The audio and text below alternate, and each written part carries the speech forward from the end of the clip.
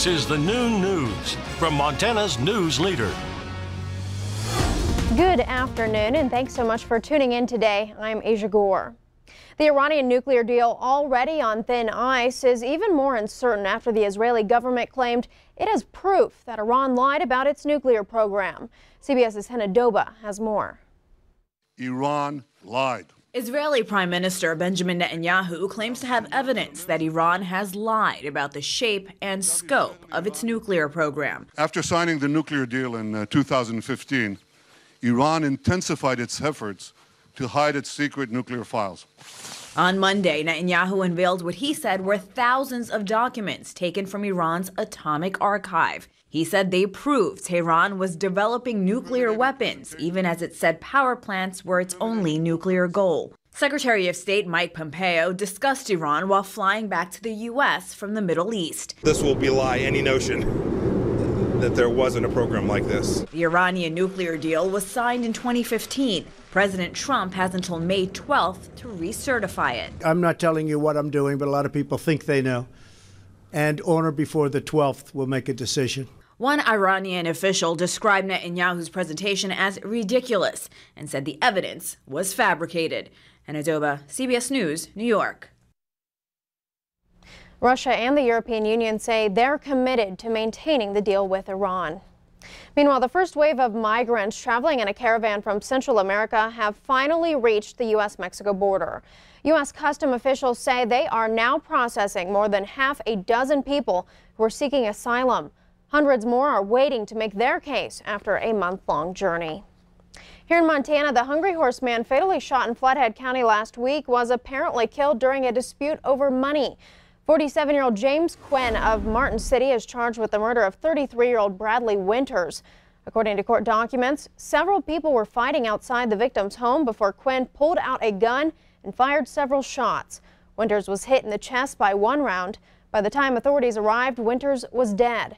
Investigators are still looking for two potential witnesses. Following the arrest of a former school employee, drug testing finds no residue in the woman's office at Missoula's Middle School. Marie Dibble, a former school social worker, was recently arrested on multiple drug charges. A school spokeswoman says a restoration company tested Dibble's office but found no drug residue. Dibble was fired after authorities allegedly found meth, heroin, and psychedelic mushrooms in her home. Helena police are calling the death of a person discovered on a hillside last week suspicious. The man's body was found Friday across from Reeder's Village. A pair of hikers called 911 to report finding the body behind the apartments on the 400 block of West Main Street. Due to the decomposition of the body, authorities have not yet identified the man.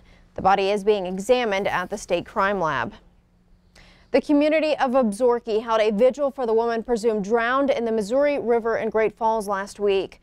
Nearly 100 attended last night's candlelight vigil to remember 21-year-old Brittany Roberts. Search and rescue crews spent most of Monday looking for her.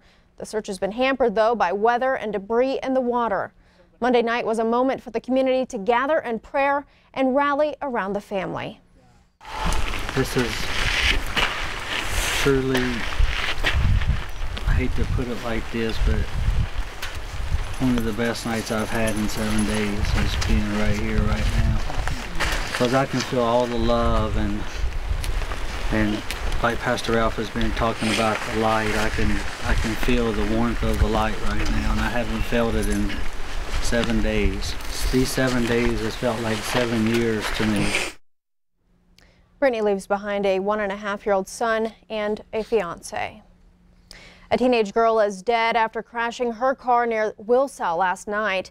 Montana Highway Patrol says 16-year-old Lily Auger veered off the right side of the road on Highway 89. The girl overcorrected, causing the vehicle to roll down a ravine. Auger was not wearing a seatbelt and was ejected. No other vehicles or passengers were involved. Speed and inexperience are cited as factors in this crash. Residents in western Montana are dealing with flooding today. The Clark Fork River above Missoula is forecast to reach 11 feet.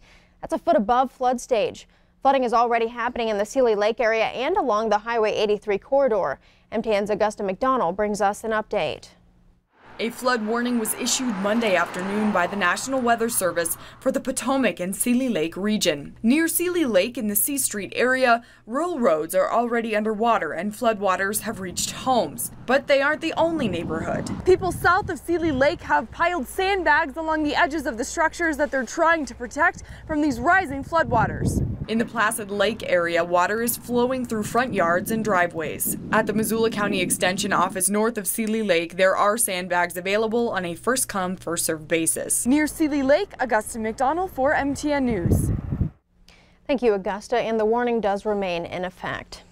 Still ahead on the noon news, May Day protests in Paris lead to mayhem. We'll take you there next. But first, Ed has our weather forecast. Stay with us.